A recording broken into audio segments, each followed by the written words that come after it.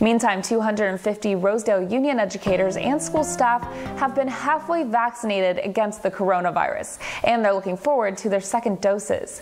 A vaccination clinic was held in partnership with Priority Urgent Care.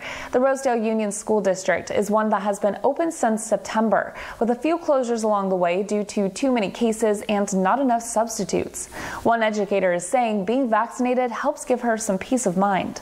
I think definitely, we still have a little bit of road to go, but, seeing just the turnout here today and, hearing different people saying, I feel like I'm seeing a little bit of light at the end of the tunnel, and just being able to give us that confidence to just go in and do our job and not have to worry so much about the other end of it with this pandemic and everything. In 6 weeks, they will hold another clinic to give the second dose of the vaccine to all of the staff that got their first dose on Tuesday.